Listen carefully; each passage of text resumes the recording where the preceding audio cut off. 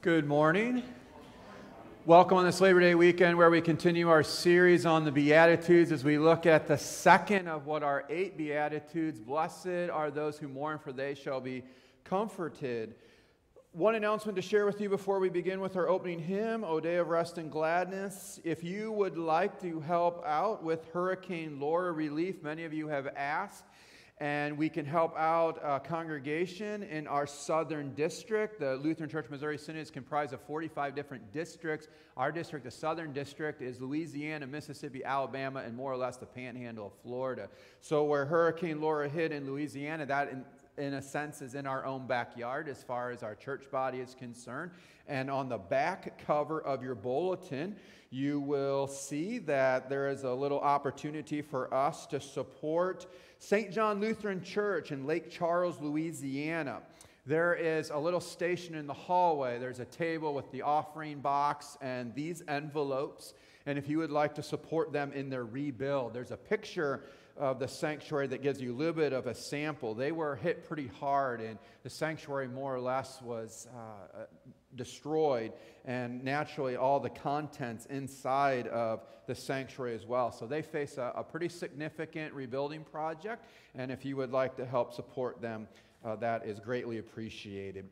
Again, we look at blessed are those who mourn, for they shall be comforted, as we stand to sing our opening hymn, O Day of Rest and Gladness. We rise to sing.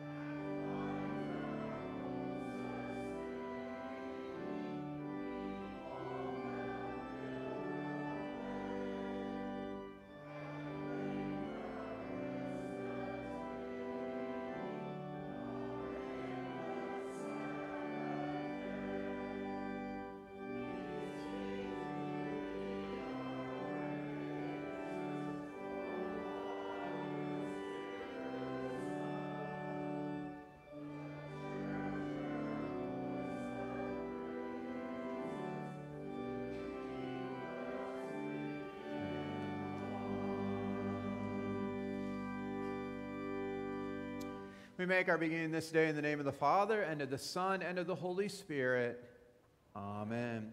Seeing the crowds, Jesus went up on the mountain, and when he sat down, his disciples came to him, and he opened his mouth and taught them, saying, Blessed are those who mourn, for they shall be comforted.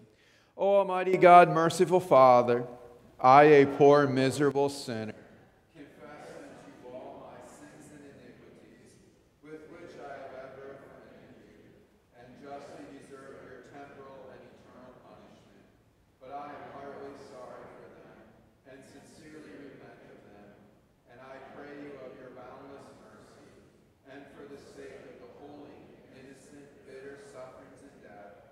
your beloved Son, Jesus Christ,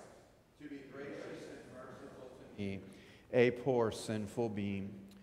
Almighty God, our Heavenly Father, has had mercy upon us and has given his only Son to die for us, and for his sake forgives us all of our sins. To those who believe on his name, he gives the power to become the children of God and has promised them his Holy Spirit.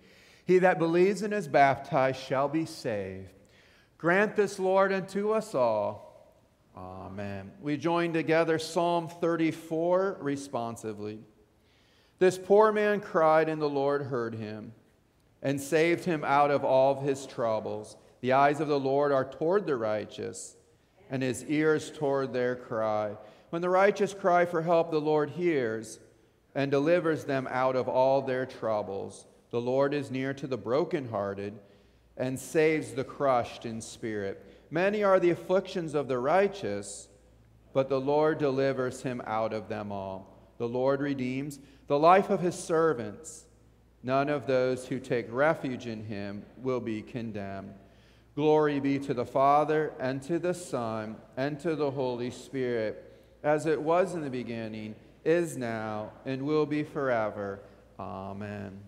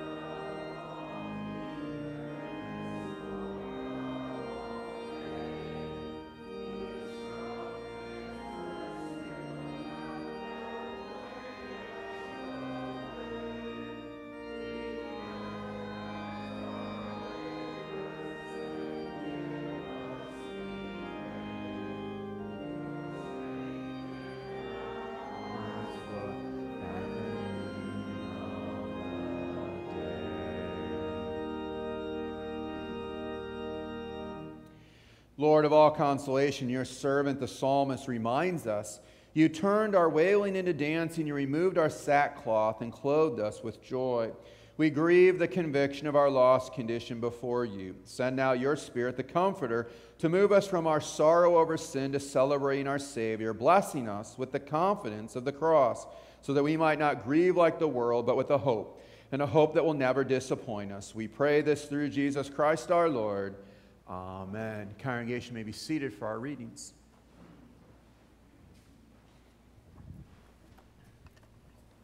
This morning's Old Testament reading comes from the book of Isaiah, 53rd chapter. He was despised and rejected by men, a man of sorrows and acquainted with grief. And as one from whom men hid their faces, he was despised, and we esteemed him not. Surely he has borne our griefs and carried our sorrows. Yet we esteemed him stricken, smitten by God, and afflicted. But he was wounded for our transgressions. He was crushed for our iniquities. Upon him was the chastisement that brought us peace, and with his stripes we are healed. This is the word of the Lord. The epistle lesson comes from the 21st chapter of Revelation. Then I saw a new heaven and a new earth, for the first heaven and the first earth had passed away, and the sea was no more. And I saw the holy city, New Jerusalem, coming down out of heaven from God, prepared as a bride adorned for her husband. And I heard a loud voice from the throne saying, Behold, the dwelling place of God is with man. He will dwell with them, and they will be his people. And God himself will be with them as their God. He will wipe away every tear from their eyes, and death shall be no more. Neither shall there be mourning, nor crying, nor pain any more, for the former things have passed away. And he who was seated on the throne said, Behold, I am making all things new. Also he said, Write this down, for these words are trustworthy and true. This is the word of the Lord. Please rise for the response hymn.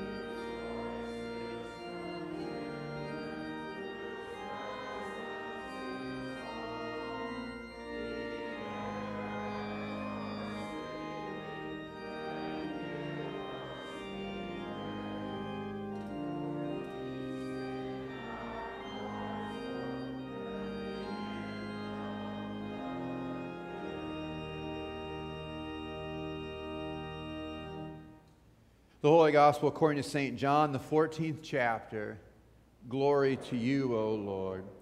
And I will ask the Father, and he will give you a comforter to be with you forever, even the Spirit of truth, whom the world cannot receive, because it neither sees him nor knows him. You know him, for he dwells with you and will be in you. These things I have spoken to you while I am still with you. But the Comforter, the Holy Spirit, whom the Father will send in my name, he will teach you all things and bring to your remembrance all that I have said to you. Peace I leave with you, my peace I give to you. Not as the world gives, do I give to you. Let not your hearts be troubled, neither let them be afraid. This is the gospel of the Lord. Praise to you, O Christ. And we confess our commonweal Christian faith. We use the words of the Apostles' Creed. I believe in God the Father Almighty, maker of heaven and earth, and in Jesus Christ, his only Son, our Lord, who was conceived by the Holy Spirit, born of the Virgin Mary, suffered under Pontius Pilate, was crucified, died, and was buried.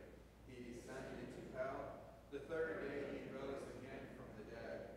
He ascended into heaven and sits at the right hand of God the Father Almighty. From thence he will come to judge the living and the dead. I believe in the Holy Spirit, the holy Christian church, the communion of saints, the forgiveness of sins, the resurrection from the body, and the life everlasting. Amen. And we remain standing to sing.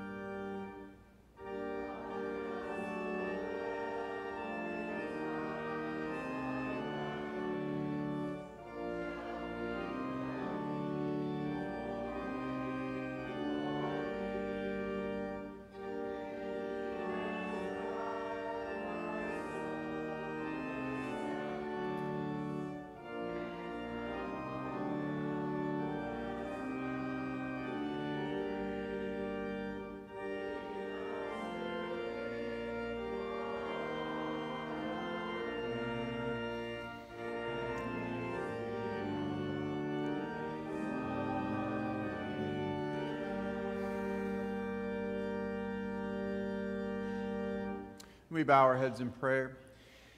Dear Heavenly Father, you promise that you will exchange our tears of sadness into ones of gladness as we pray this day that you would bless those who mourn, who grieve over their sin, and you promise that through the cross and open tomb that we will be comforted. In your name, O Lord, we ask this in all things as we continue looking at these marks and characteristics of the Christian life through your gift of the Sermon on the Mount and these Beatitudes. In your name we pray. Amen. Congregation may be seated.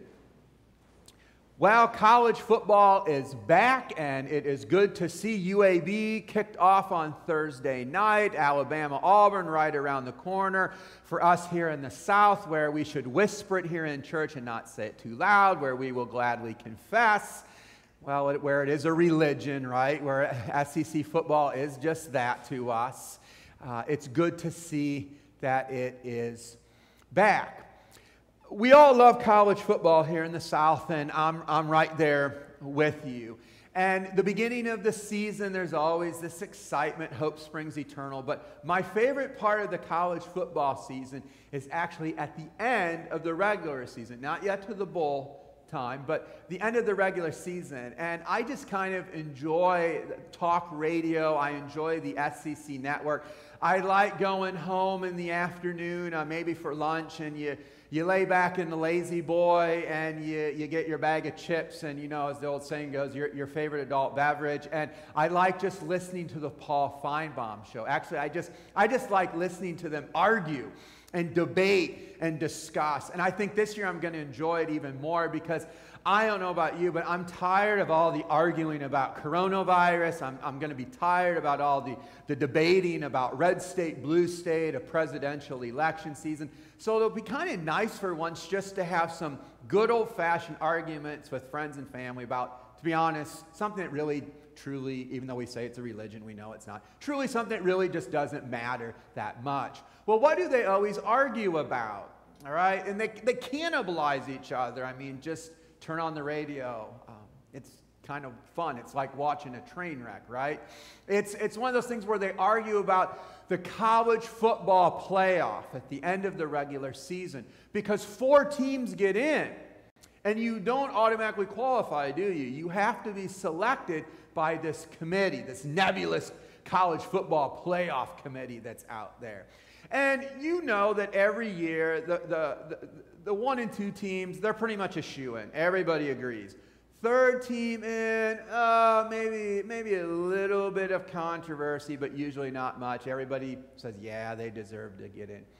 But number 4, the first in, and the argument about the first out, all right? So about 4, 5, and 6. Those are the ones where everybody really tries to stake a claim and say, yeah, we're the ones that belong in. So remember all these discussions, right?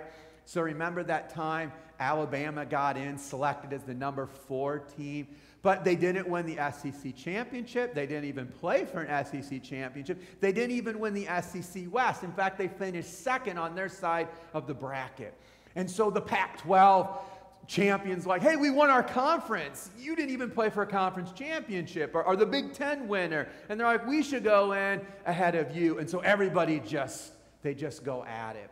Or how about when there's 2 teams from the SEC that take up the 4 spots? And everybody else around the country, right? They call in and they're all mad. This is supposed to be a national championship, right? Not some sort of regional intersectional championship. And let the other guys have a crack at it. It just can't all be about you guys down in the Southeast. Or what about the team that is kind of the mid-major or the non-Power 5? So there's 5 big conferences in college football, but there's all these other guys that are playing.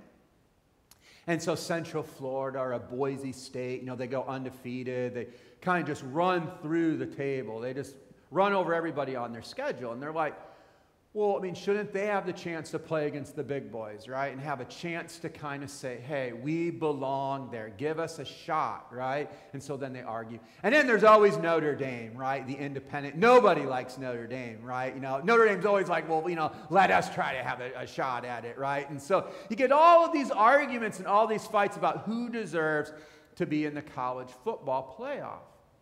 So what do they do? All right, so I see them right now. So I see, I can see Reese Davis at the desk, and I can see Desmond Howard and Lee Corso and Kirk Herbstreit, and I see them, and so they're trying to decide, okay, let's take away the bias, right? So let's make this fair, all right? Because some people, they just want to see the big names, the big coaches, the big programs in. And others, they don't. They're like, we're tired of seeing the same teams over and over again. Let's see some new blood in college football. So what do? They go to the board.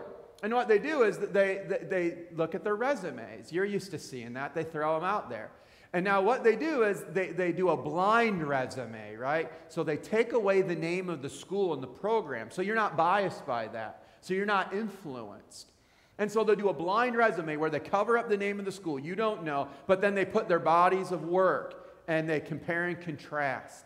So they'll put up the 2-3 schools that are trying to vie for that last spot. Who deserves to get in? And so they'll put their record up, their strength of schedule, their margin of victory, their power rankings, their top 10 wins. If they do have a loss, how bad of a loss was it? What was that team that they lost to? What was the score? And then they go through all of these things, and then they look at it, and then resume. Blind resume. Who should be selected in and who should not? So by now you're saying, boy, Pastor Allmeyer really must have missed, sports and college football during this pandemic. You say, what does this have to do with anything? Well, hopefully this kind of helps us understand this second of 8 of the Beatitudes. Blessed are those who mourn, for they will be comforted. What is this talking about in the Christian life? Well, first of all, remember that it does take some plowing through and trying to use maybe an example that we're familiar with here in the South to help us understand the unfamiliar. Because what the Beatitudes are hitting at, remember, they're the marks and the characteristics of what the Christian looks like in the kingdom of God.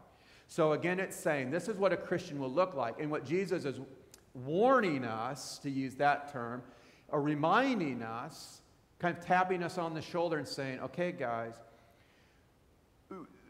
the things that are the marks and the characteristics of the Christian are going to be far different than what anybody will ever think. Because as you read through the Beatitudes, you would say, well, how can you be, the last one we'll look at, number 8, how can you be blessed to be persecuted?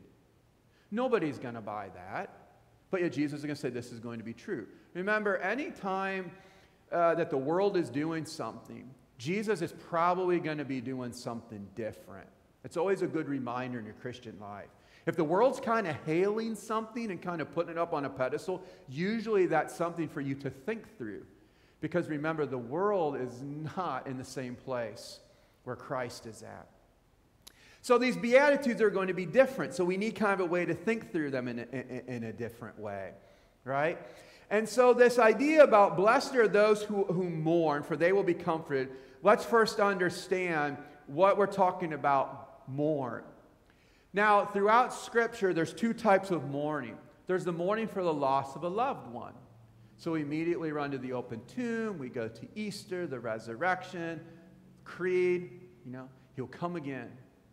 And he will resurrect all flesh, right? Take us to be with him.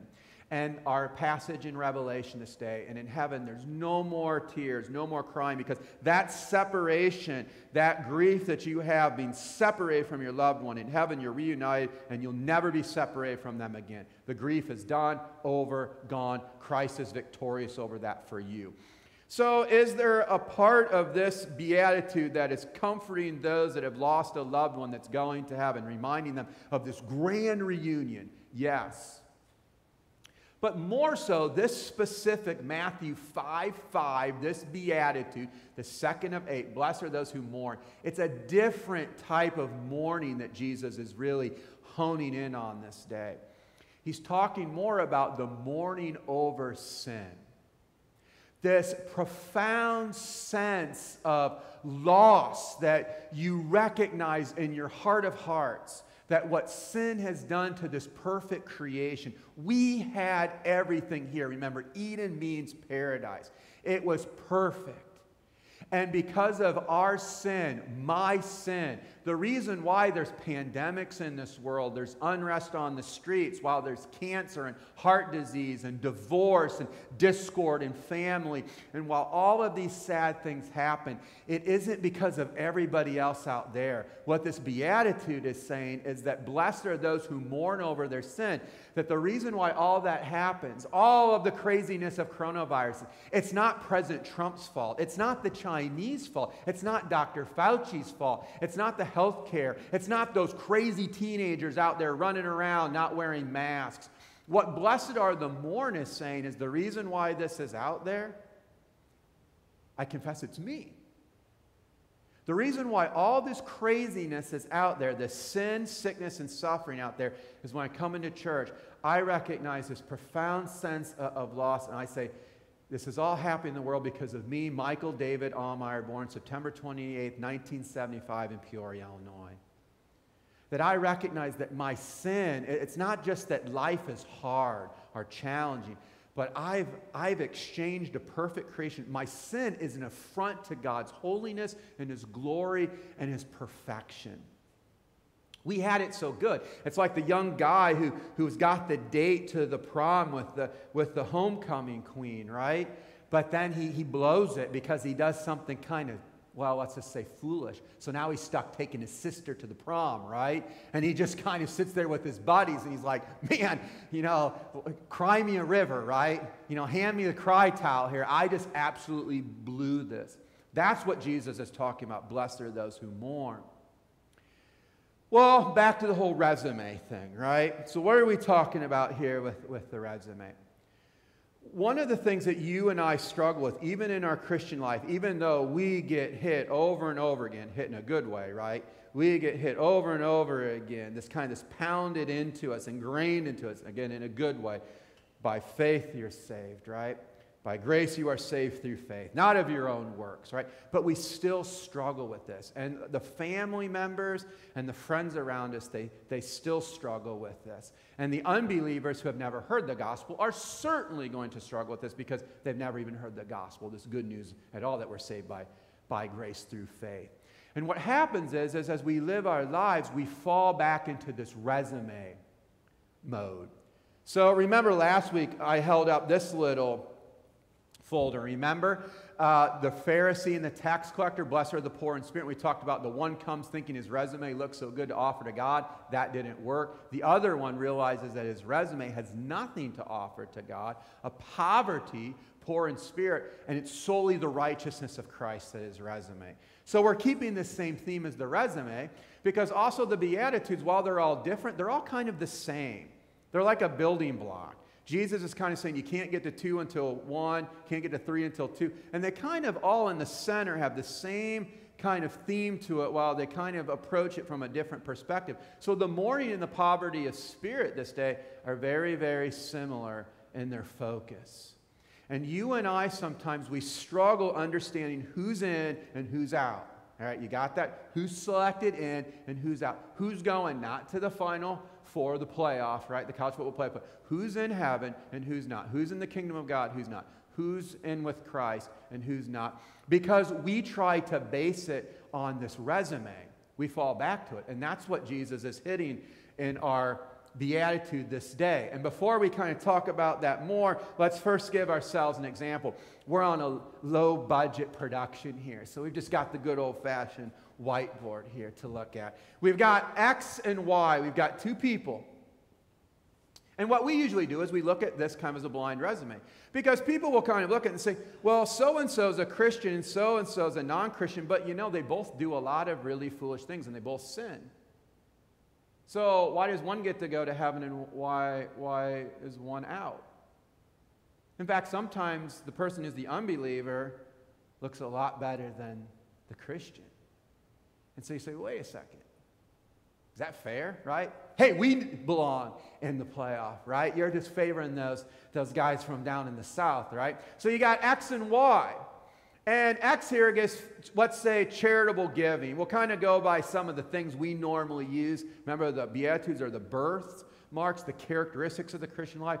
So let's compare and contrast that to kind of a lot of the character things that we judge ourselves and others by. A lot of times we just kind of immediately go to like charitable giving. Let me see your tax returns. What did you give to charitable giving? So X here gives 5%. Y over here way outdoes them, 15% over here. And then besides charitable giving, sometimes we go community, church involvement. X over here sings in the choir, but so does Y. Y sings in the choir, and then also does scouts, also belongs to the Kiwanis Club, we'll say, really active with that. So once again, Y's the winner, right? Then we usually kind of judge them by like their marital life, family life. That's another big indicator. So X over here will say divorce times 2 times. And Y over here has been married for 40 years. And if health goes well and all that, I mean, they'll be on their way to the 50, the golden anniversary, and way beyond that. Then sometimes we judge them by their family, their kids. X over here, they did their best raising their child, but let's just say they're a little bit of a reform project, always have been and found themselves in prison. Y over here is two children that are, let's just say they're kind of, really well respected in the community. One's a doctor, a surgeon, and the other one's a lawyer. The one's the doctor, the one that does all of your hip and knee replacements. Everybody loves going to him and thanks him, The other one's a lawyer. He's got their picture on the billboards around town, but for the right reasons, not the wrong reasons. And then X over here, again, Y kind of seems like they won that one. And then X over here to finish it off. They're just kind of always a surly person. Whenever you see them around, they're just, I don't know. I mean, yeah, they're nice, but they always seem like they're a little bit on edge. Y over here, you enjoy being with them, right? I'll just put a positive here, a plus, negative, positive. Just very affable, very gregarious, friendly, outgoing, social, very supportive, caring, empathetic. I mean, we can go on and on and on with all the descriptive words. And so you look at the resumes. I mean, let's be honest. Who seems to be the one that should be in the kingdom of God?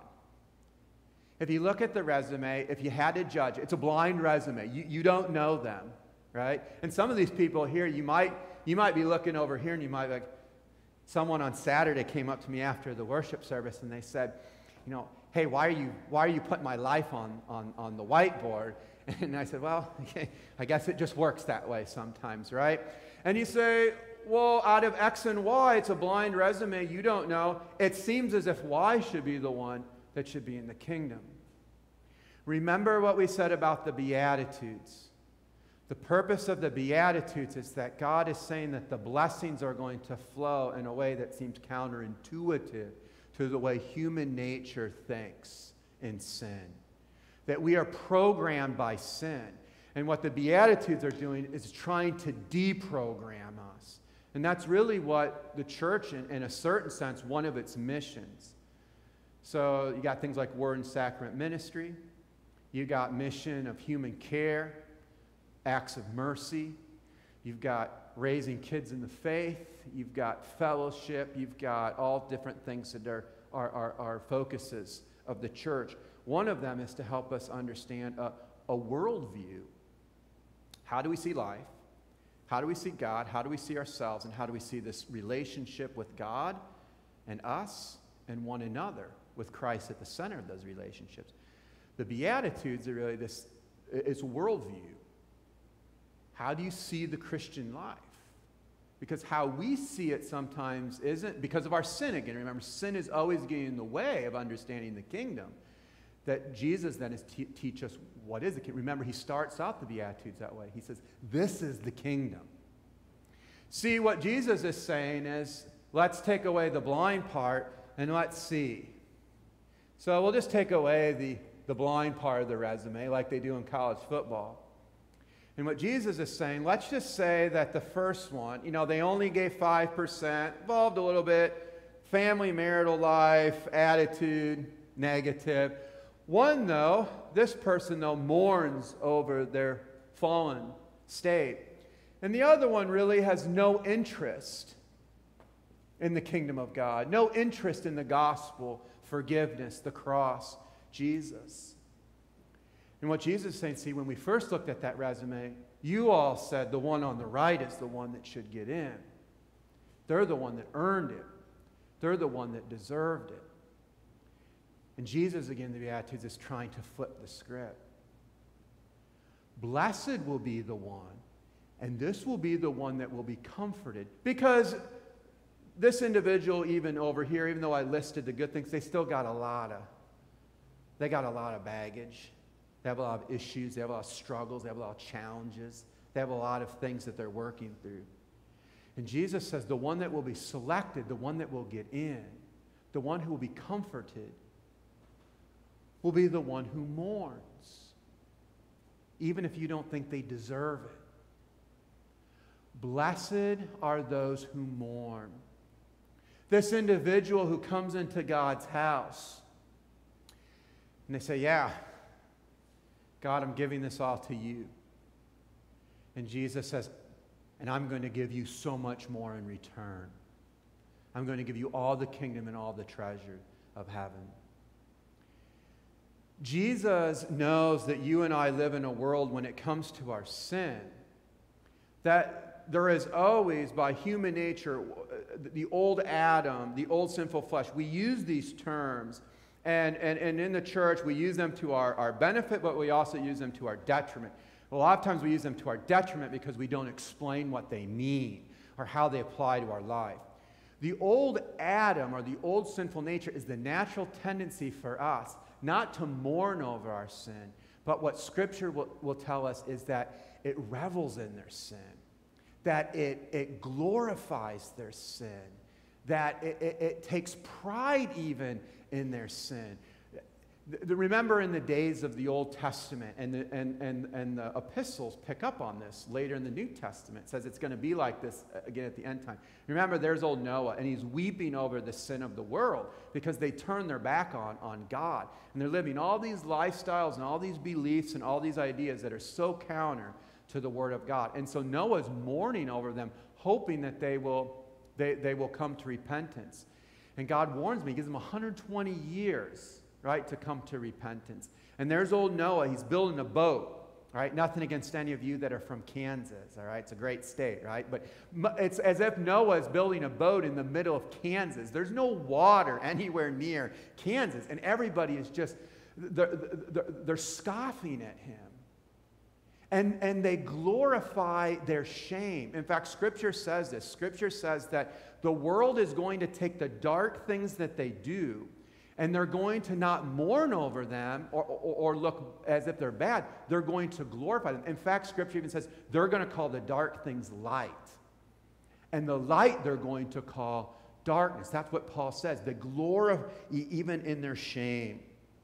See, you and I live in a world where, for example, something like sexuality. Remember, the Bible reminds us that sexuality, its beauty, is expressed within the gift of marriage. One man, one woman. And we live in a world where what? Lifestyles that are lived outside of that are given flags with beautiful rainbows. And they're paraded around towns and in sporting events, and they are lauded and praised and glorified. And what Jesus is saying in the Beatitudes is he's saying, it's this plea of love and this invitation to say, this is something to be mourned. Not something to be applauded. There will be no comfort for you, Jesus is saying. You're walking away from my Father. I'm the way. Your word is a lamp unto my feet and a light unto my path. This isn't some generic route through life, how to navigate taking the ACTs to get into the school of your choice. That's not what he's talking about in the Word of God. It's to understand what is to be glorified and what is shame, what is light, what is darkness, what is to be celebrated, and what is to be mourned. Sticking with the football theme, you watch the halftime of the Super Bowl, and there's this decadence, right, on the stage of the halftime entertainment that's demeaning, I guess you could say, to all women, flaunted. And after the performance, the commentators and those on social media afterwards, they do what? They uphold the person as a generational and a cultural icon. And grandpa's over here just trying to cover the eyes of his grandkids, right? They glory, Paul says, they glory in their shame. The husband who's been gifted with 2 beautiful children and a wonderful wife, but he wants his freedom. And so he deserts and walks away from the family. In society at times, they glorify that, saying, well, it's good for you to take control of your own personal life and to seek out your own happiness. Clickbait is all over the internet, and it's there as light, supposedly, to entice and to allure. And Jesus says, no, these are things to be mourned. Remember, Scripture says that David, King David, Jesus says, was a man after his own heart. David's resume was a hot mess. There were good things in David's life, but there were so many things that were a disaster. And remember David, he murders Uriah with this scheme to then take Bathsheba and to take Bathsheba as his wife in this adulterous affair. And when David is approached with this, the reason why Jesus says, this David is a man after my own heart, he's not glorifying his behavior. He's not lauding it. He's saying why he's a man after his own heart was because he was a man when he was confronted with sin. Remember, the prophet Nathan confronts him. And he mourns his sin. He does not justify, he does not excuse, he does not rationalize. He does not even try to celebrate. But yet he mourns. And Jesus says David is the one who was comforted. He was the one who now sits in his heavenly home. Our gospel lesson for this day, it reminds us of the work of the Holy Spirit. So the Holy Spirit does many things. But his 2 primary tasks when the Word of God is shared with you, when you read it in a devotional, when you have a conversation around the Word of God, or in a house like this where it's preached or where it's taught, is the Word of God should always do 2 things. And one of that's alluded to in our gospel lesson to this day, and the first is all over the pages of Scripture. And they're the 2 C's, so they're easy to remember. The work of the Holy Spirit is to convict, that leads to mourning, and to comfort, which leads to tears. The Holy Spirit, then, he preaches the law through the church in the Reformation time. Luther called it this, and the Reformers called it. It said that the church was the voice house of God. So the pulpit, that's why even the pulpit is elevated, right? In some churches going way back in history, the church was, you maybe grew up in one of those churches where the pastor had to climb the stairs to get up the pulpit. That wasn't just for a practical purpose of sound and audio. It was the idea of the heightening importance of the Word of God that convicts and comforts. That when you listen to a sermon, if a sermon is a good sermon, if you're judging the sermon should be as such that it convicts you of your own sin, where the sin that you and I are stuck in, the hairs on the back of our head should kind of stand up. You should walk out of church and you should tell your spouse that, the pastor that day was kind of bringing the heat. He was bringing his fastball, so to speak, right? That you're like, holy cow, he was kind of on fire in that sense. I'm not talking about fire and brimstone, but I'm just talking about a biblical conviction of the sin that we live. And that there's a sense of realizing what we have done. Because you look at the world and all the hurt. And again, it's not they're responsible. It's I'm responsible. In the book of Acts, when Peter and Paul, whenever they preach, they always say you. You did this. It's probably one of the reasons why they put him to death, right? You did this. You are the cause of this. You have brought this. And Jesus, they're just picking up on this passage of the Beatitudes. There's this mourning of sin.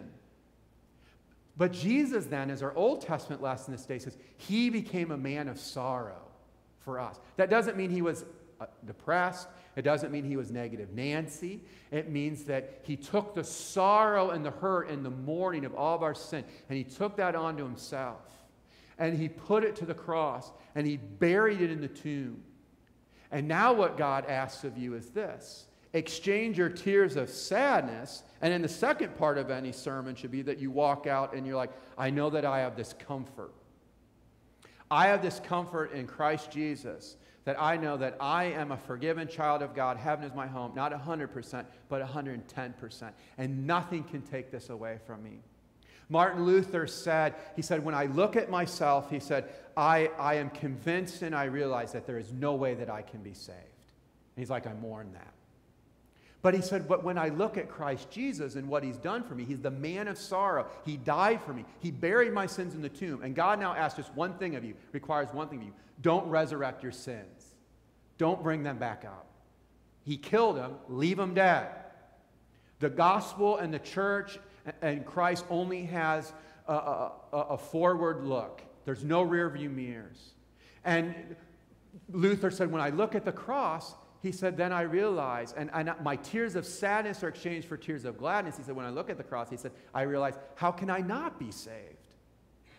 There's these tears of great joy saying, this is how much that God loved me.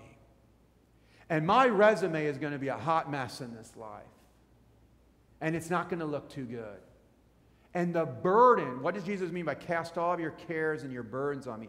The burden that I've been released from and this freedom of the gospel is this joy and this certainty of knowing that Christ Jesus, he has done everything. And those tears of gladness then, it moves us. It then moves us to love and to care and concern and to be gentle and kind and humble, to be a peacemaker, as another beatitude will say. And having this gift is why then one of the marks of the Christian coming up is there will be this hunger and thirst for the gospel. To close this day, the life of a Christian's growth doesn't necessarily mean that suddenly they become a better person. You can ask, I'll pick on them. You can ask these guys. I mean, I hope that I've grown in my Christian life over the years, but I'll have to be honest with you, I haven't become a better father over the years. In fact, I've probably become a worse father over the years, right? And they're probably shaking their head like, yeah, he's not doing too good. He could do a lot better. It's not the growth in my Christian life that I automatically become a better person, but the growth of the Christian life is an intensity of realizing as we grow in the Word of God that we realize that we more and more realizing what our sin has done to us in the world. And it's this joy then we realize of what God has done for me free and full. And then there's this hunger, this thirst. It's kind of like, I need to be here. This is the one house where I have got to be at because this is where I'm fed with this gift. And this is the most important gift in my Christian life. Blessed are those who hunger and thirst for righteousness, for they will not only be comforted this day, but as we'll see in the weeks ahead, they will also be filled. When I look at myself, Luther said, there's no way that I can be saved. But I've been comforted by the Holy Spirit as he convicts me of my sin. For when I look at that cross, how can I not? To him be all glory forever and ever. Amen. As we continue our service this day, as we remember the offerings that we do give in these different times. So therefore, during this study, this walk through the Beatitudes, we will join together in singing an offertory. We give thee but thy own as we remember those gifts and offerings. We stand to sing.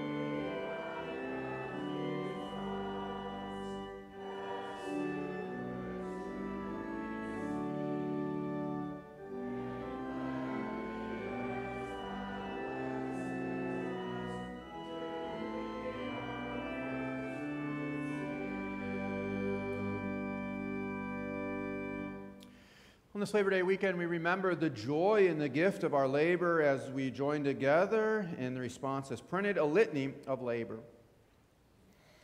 Almighty God, you formed us lovingly out of the dust of the earth. You breathed into us the breath of life and gave us work and purpose for living.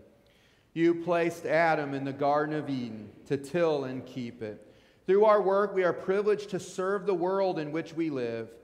You gave dignity to our labor by sending your Son to labor with us.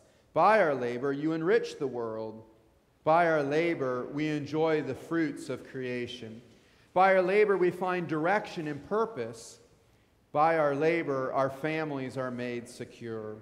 For providing varieties of work and for blessing us by our labor, we give you thanks, O Lord.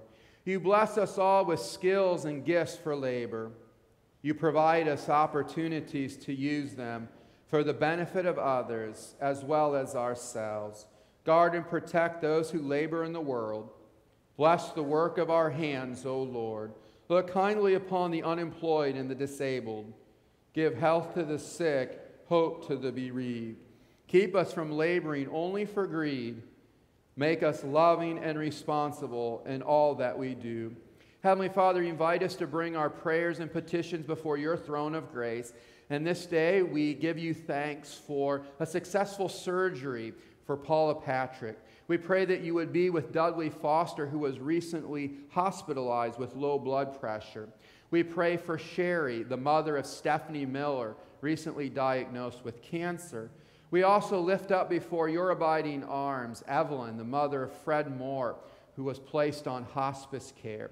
In that sure and certain hope of everlasting life, we ask that you would be with the family of Debbie and Rod Russell at the recent death of a dear family member, Susanna. We pray, O Lord, that that light and hope of the resurrection may be with them in this season of life. We lift up before you the good gift of marriage. As we share a prayer of thanksgiving this morning, Heather Boyle and Robbie Hensley recently announced their engagement as they look forward to be married in April of 2021. We pray that you would be with Heather and Robbie as they prepare not only for a wedded day, but also a wedded life together in Christ. For these and all other things, O Lord, we give you thanks as our Creator, Lord, for you are the source of all wisdom and purpose. You are the blessing of those who labor.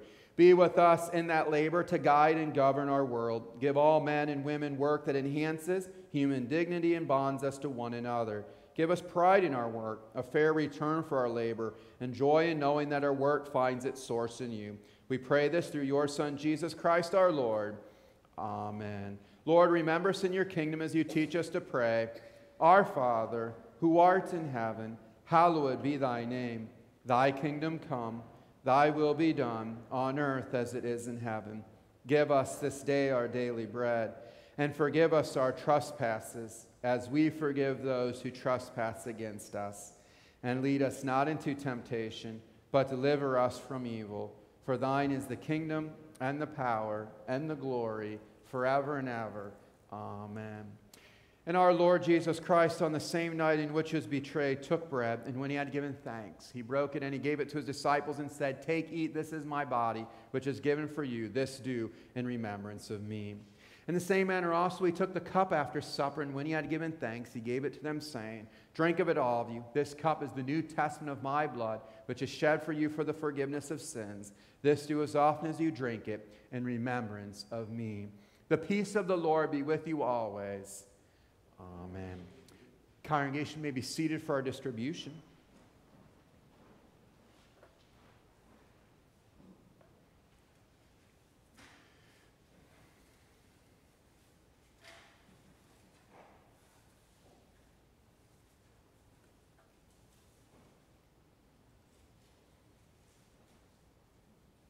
And take and eat the true body of Christ given for you. And take and drink the true blood of Christ shed for you.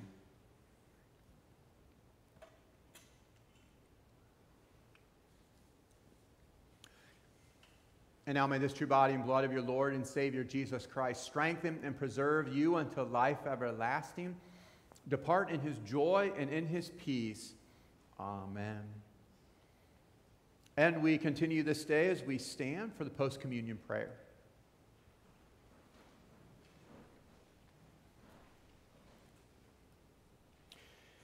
O God the Father, the fountain and source of all goodness, who in loving kindness sent your only begotten Son into the flesh, we thank you that for his sake you have given us pardon and peace in the sacrament. And we ask you not to forsake your children, but always to rule our hearts and minds by your Holy Spirit, that we may be enabled constantly to serve you. Through Jesus Christ, your Son, our Lord, who lives and reigns with you in the Holy Spirit, one God, now and forever. Amen. And the Lord bless you and keep you. The Lord make his face shine on you and be gracious to you. The Lord look upon you with his favor and give you his peace. Amen. Lord, take my hand and lead me. Our hymn to close this day, we remain standing to sing.